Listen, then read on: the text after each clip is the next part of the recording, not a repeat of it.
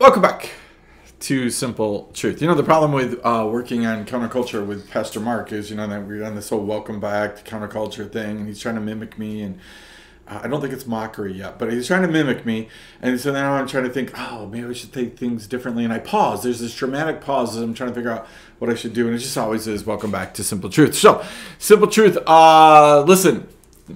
We literally just spent the last 3 weeks reviewing that which we did the previous 2 weeks. And that's on purpose. That's the way that I think. And I am not the end all of all things. But that's the way I think things should be. God moves us ahead a little bit. And then what do? We review the lesson. We review. Like, hey, did you get it? Did you get it? Did you get it? This Christian life thing is super hard. I have failed tremendous amounts of times. And bigly failed. Humongously failed at all kinds of things, right? And God says, Amy, you got to be willing to review, and you got to be willing to pay attention. You got to be willing to know, right? All of us want success. All of us want the favor that God has for us. We want all of the things that God has for us, right? Sometimes we're willing to do what we need to do in order to get the things of God. And God actually gives us. And we go through seasons where, man, it looks like everything we touch, everything we do is just golden. Right? Again, I think it's funny because in the secular world, we promote those people really, really quickly. They're the smartest, greatest people in the world, right? But almost always those people run into a roadblock, a moment in time where it just all of a sudden stops. Because it's never just about you. Right? God's favor falls on the just and the unjust. You're just using God's gifts, God's talents for whatever you want to use them for. So you can look at it and tell everybody how successful you were, how great you were, and you were really, really good at your job. You should probably send God a thank you note. That's why even at the Oscars, the Grammys, and all these other places, for years they got it. You would literally see people who are singing the most ungodly music ever get up and say, I'd like to thank God for giving me the ability to do this. They were smart enough to do it. Right now, not so much. Back then, everybody was like, I'd like to thank God for giving me my gifts and my talents. You're just using them the way you want to use them. But every once in a while, God knits us together and gives us all the things we need, and we do it for him. And that's what David's doing. And the success is great in leading God's people. Now, again, here's the deal. David's leading God's people. You're called as a Christian to lead God's people. You're called to lead other people. You might, if the stats are right, 80% of the people in your church you're leading aren't probably saved, and so you're leading ungodly people. Right? But you're called to lead godly people. So you're to do it differently. We're to do it God's way. The only way you can lead God's people is to be knitted together with God. The Old Testament's full of examples of people who try to do it their way, their power, their resources, their stuff, whatever. And they're not leading God's people. They're just taking a walk. God's not going anywhere where they're going. You want God to go with you. Do you want God to be in front of you? You want God to move with you? Then you got to do it God's way. Moses was smart enough. So when we get in the middle of this, right, we get the success. We get the favor. Good things are happening. Right? I love it. Always when people teach a lesson, I listen to them. They teach a lesson. They teach Sunday school, church, whatever they do. They teach this great lesson. They're like, oh, it was great. We debrief. We're like, oh, man, there was so much truth in that. It was so fantastic. And then you say to them at the end of it, listen, the minute you walk out this door, the enemy's going to attack you, right? Look at verse 6. It says this, as they were coming home. As they were coming home. Do you know home's supposed to be a safe place?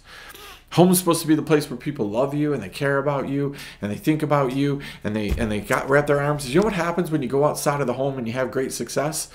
Sometimes you come home and what you're going to face is the enemy. Sometimes your spouse, you've had a great evening, you've had a great day at work, you've had a great moment here, we're great all over, and you come home and you walk through the door and your spouse starts in right away. Seemingly could care less that you just had a great God moment. You just had a great day at work. You just had all that. They just start in and they attack on you. Your kids start in and they attack on you. Texts start coming in. Phone calls used to happen, but that doesn't happen anymore. Emails come in. Messages come in. All of a sudden, everything on Instachatgram is fantastic, right? It's all about what a terrible, rotten person you are, right? I mean, all of a sudden, people are just, oh, how did that happen, right?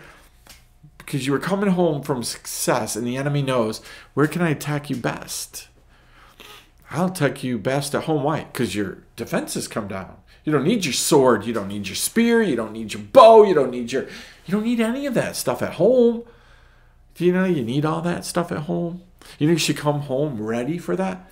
You should come to your small group ready that you might actually need the weapons that God has given you in those moments. You should go to church on Sunday mornings expecting that you may actually need to have the armor of God on. Do you know most people don't put on the armor of God to go to church because why would we need it? And then guess what happens at church? The enemy's all over. He's all over. Why? You don't need any armor there. You don't need when you're home, right? So they come home. When David returned from striking down the Philistine, the women came out of all the cities. All the cities. Isn't it great? Because we've been on this whole all thing. Every city, the women came out. Where are the men? Right. The men are fighting. So the women came out to greet and cheer on the men. I could stop right here and I could preach this because we really stink at this in Christianity. When's the last time that people came out to celebrate and cheer on people who are coming back from victories over the enemy? When's the last time you lined anybody's street and you cheered them on? No, you're not going to cheer them on because what if they're wrong? What if they did so? What if you cheer them on and then you find out that they did something wrong in the battle? What if they fail the next battle? Isn't it funny? We love this about football and other sports, man. We cheer when our team wins. We don't care what they did throughout the course of the week. We don't care who they are. We don't care about anything about them. We just want the victory. And by the way, that was how Jesus felt. People didn't really care anything about him. They were just cheering on for the victory as he was going to the cross, right? But a few days later, what happens? Oh, what happens in sports when all of a sudden we lose a game? People are lining the streets again, only this time yelling, crucify him. Crucify, crucify, crucify him. Spoiler alert, definitely coming to a sermon near you this Sunday, right? It is unreal what we do in this whole avenue of cheering on people and lack of cheering on people and how we destroy people. 1 minute they're the greatest thing in the world, and the next minute they're not. Do you know what happens there? This comes because we're so busy watching somebody else's moment in life, we're not paying attention to what the enemy is going to do in that same moment through us. Right? If you really love somebody, pay attention to their moment in life and what they need, and understand how the enemy could use you in that moment. Are you encouraging people? Are you destroying people with your words? Are you constantly reminding them they could have done better? Even in their success, you could have done better. Are you constantly reminding them in their failure? You could have been better. Right? What are you doing when people are coming home? What are you doing when people are coming home from victory? Notice, here's what happens, right? The women came out of all the cities of Israel singing and dancing. Right there, just blew the mind of half the people, right? Listening, like, wow, they're singing and they're dancing. Bunch of women dancing. You think they were dancing, little pirouettes and little, ballerina stuff and nice little dance? Or you think they were dancing crazily? Oh, right, God doesn't tell us. He didn't tell us because it's actually irrelevant. But they're out there dancing, probably with all their might, singing. Why are they happy? Because their husbands are coming home, because their sons are coming home. And they're excited that somebody made it through the battle. Are you excited when people are coming home from battle? Or are you kind of wishing maybe they didn't come home from battle? Are there some people that you wish didn't come home from battle? Or maybe if we would have lost this one, it wouldn't have been such a bad deal. Man, you better check yourself on that, right? To meet King Saul with tambourines, with songs of joy, with musical instruments.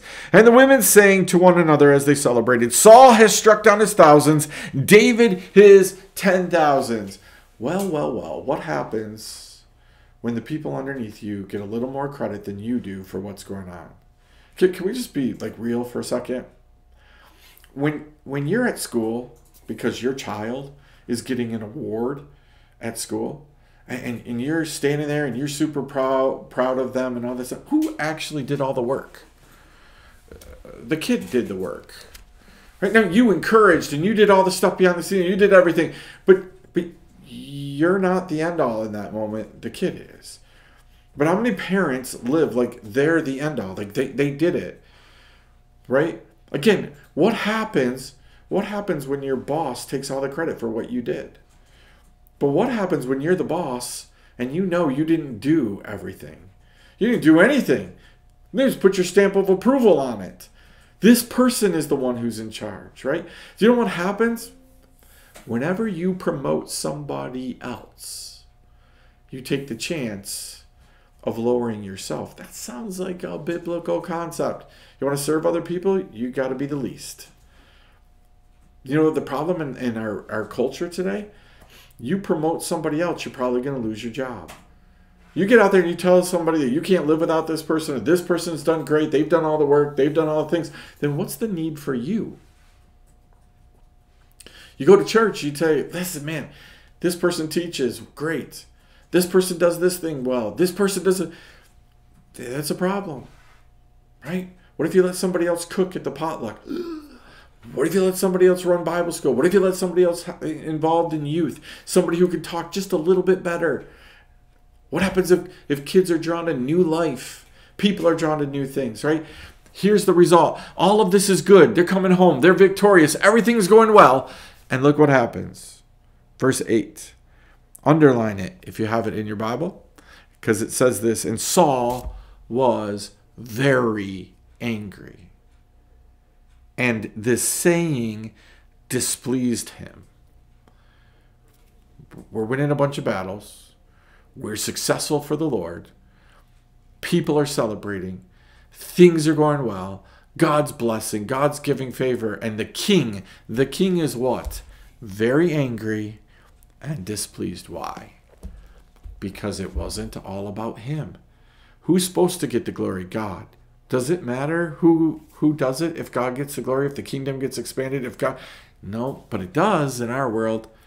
It does in our world. Here is the seed of jealousy. Right here, I told you underline this verse because this is the verse that begins the downfall of Saul. This is where Saul and God become unknitted, right?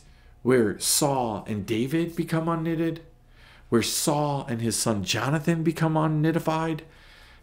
This is the verse. This made him angry. So I want you to do some homework for me. Simple truth. Are you looking at things that are going on around you where God's getting the glory, good things are happening, favor is happening, and all this stuff, and you're finding yourself very angry and displeased that good things are happening for somebody? Displeased that somebody said, hey, this was good. Displeased that somebody might say, this is the best thing ever. If you're finding yourself angry, frustrated, and displeased, then the seeds of bitterness have been sown. And guaranteed, here's where you're going with that. Well, they're just not a godly person. Oh, this isn't really a godly thing. Oh, you're going to find fault. If you got to work hard to find fault in things, you're off track, not them. God isn't going to spend all of his time giving you fault with other people, especially when you're in that mode. If your reaction is angry at the things of God, what God is doing, man, that's a problem with you. Now, is there righteous anger? Yes. Are there people who are doing wrong things, wrong reason, all these things? Yeah. But when this stuff is happening, when God is giving somebody else success and you find yourself angry, yeah, you're probably off track. So, check yourself, right? You find yourself being angry, ask God, what's the deal with this whole thing? Right? Because righteous anger has you caring about the lost person that you're deeming lost, and you want to do whatever it takes to help that person. Right? Earthly anger, it has you wanting to destroy a person. We'll see you next time. Simple truth.